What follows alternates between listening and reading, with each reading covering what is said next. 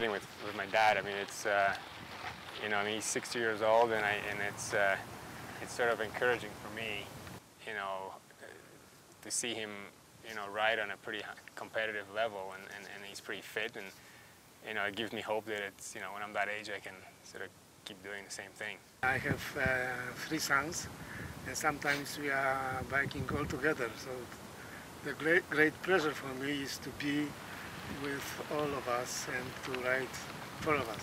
He really is the one that got me into the sport. I remember the first time he came out from Poland, which was in the spring, and we did a quick ride together, and he pretty much showed me how much out of shape I am at that point, and that was a sign that I needed to start riding. Him and I put in as a team, and happened to get in, and I truly believe it's because of him, you know, because he's kind of international entry and one of the older participants in the race, so helped me get in as well. The trails around Park City are just simply amazing, probably one of the best in the country.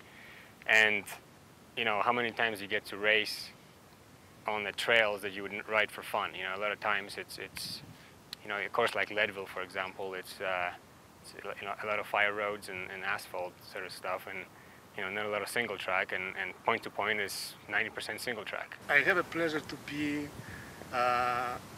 in a mountain. I like to ride as alone in the forest, and that's the pleasure because it's a healthy sport, let's say.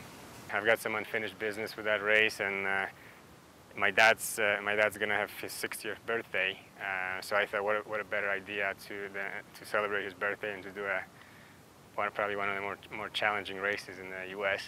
We've been off the bike for about a week after Leadville, and we started riding this past week, and probably gonna ride through beginning of next week, and then just take it easy and see how we, you know, hope for the best. So point to point will be more difficult than the Leadville, and but I will try, of course. The most difficult thing was also how to explain my wife that I should to stay more than 1 month in Park City. What we're hoping to accomplish is, I mean, for me, is just to finish and kind of ride, you know, see him finish as well.